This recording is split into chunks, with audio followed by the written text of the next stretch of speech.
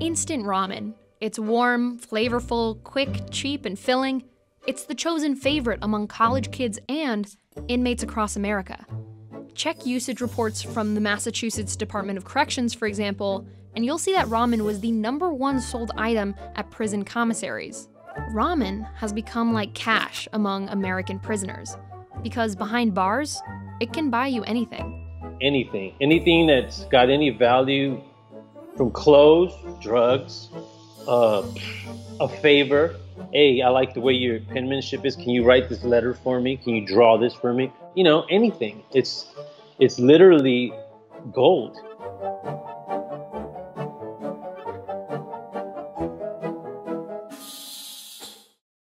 This is Gustavo "Goose" Alvarez. After 13 years in and out of prison, he literally wrote the book on prison ramen. Ramen is the best and easiest currency because everybody uses it. That's everybody's staple to cook. You gotta have ramen. Because prisoners can't possess cash, they use objects to trade for other goods and services. And anything that replaces cash has to be durable, portable, divisible into standardized units, and highly valued.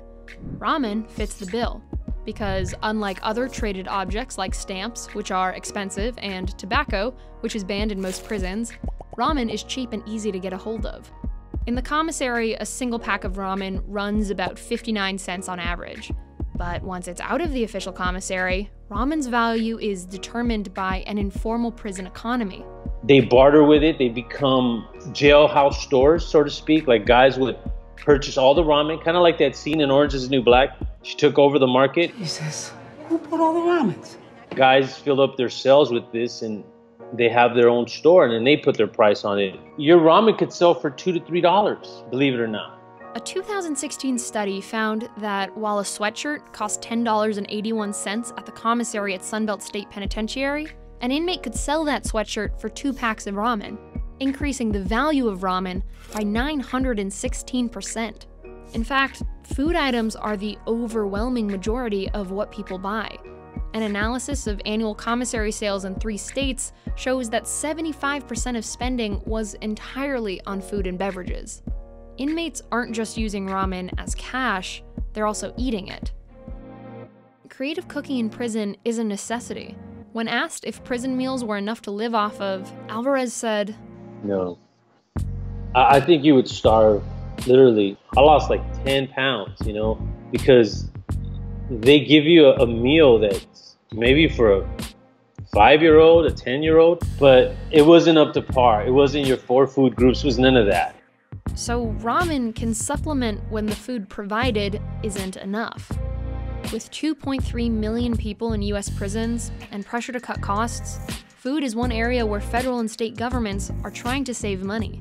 Some inmates are now being fed for as little as $1.77 a meal.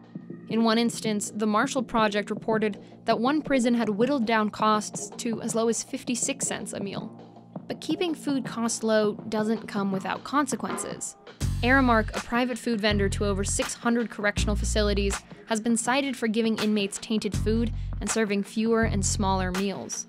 New information tonight about ongoing problems with maggots found in Ohio prison kitchens. Issues like this with Aramark and other private food vendors have prompted civil lawsuits and protests in response to the state of food. Turns out, food isn't just about nutrition, it's also about security. Despite everything, ramen has become a way inmates keep a sense of control while in the system. We would actually make a humongous spread. And these soups would be the equalizer for all of us to sit down and have a meal, and not stress on what's happening on the prison yard.